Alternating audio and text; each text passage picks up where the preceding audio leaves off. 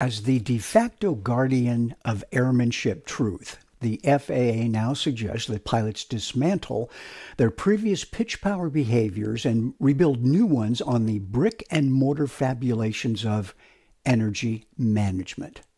Whoa, hold on, rocket pants.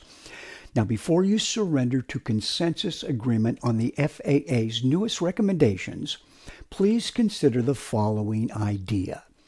Using elevator or throttle, and that's pitch or power, to control the airplane's airspeed or altitude, you see, that's a personal technique, not a standardized procedure. You see, a procedure is a step-by-step sequence of actions that must be followed in a specific order to achieve a consistent result. In other words, following the items on a pre-landing checklist is the correct procedure you use prior to landing.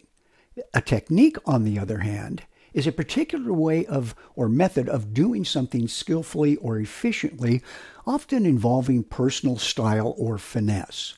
The way you trim the airplane, how smoothly you fly, and use the elevator and throttle, well, that is up to you. Two pilots can follow the same procedure, but use very different techniques in the process. Your pitch power technique has absolutely no bearing on safety as long as that technique is used correctly. And to the best of my knowledge, the NTSB has never attributed the crash of a general aviation airplane to the pitch power technique used to fly it. Instead, these reports often state the pilot failed to maintain proper airspeed or failed to follow proper safety guidelines or even failed to maintain sufficient altitude.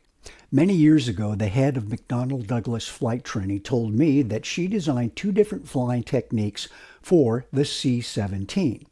One was for the U.S. Navy, in other words, pitch controls airspeed, power controls altitude. And the other one was for the U.S. Air Force, pitch controls altitude and power controls airspeed.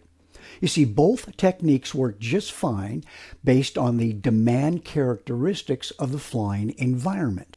You see, no one crashes an airplane because of the pitch power technique used to fly it. Pilots crash because they fail to use their pitch power technique properly.